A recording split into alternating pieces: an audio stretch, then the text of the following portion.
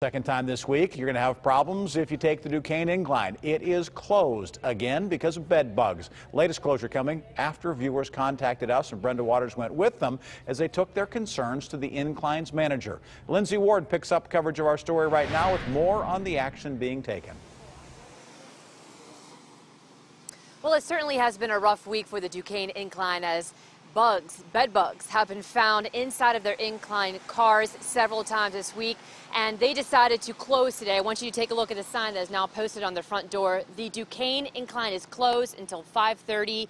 Tomorrow morning is when it will be up and running. So the Port Authority, which actually owns the incline, will once again have exterminators coming in, treating the cars as well as the station area. The bed bugs were discovered on the incline Wednesday, prompting workers there to close in the afternoon. Now, it was just a couple of days ago when the cars were treated for an infestation of the bugs. One rider claims she was actually bitten more than 100 times. And just yesterday, another rider tells KDKA while she was on the incline, she could actually see the bugs.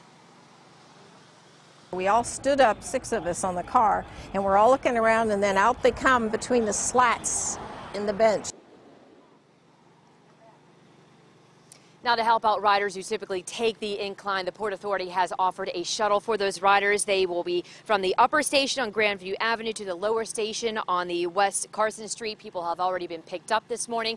The incline is typically up and running around 5:30 this morning, and it won't reopen until 5:30 tomorrow morning. Reporting live this morning, Lindsay Ward, KDKA News.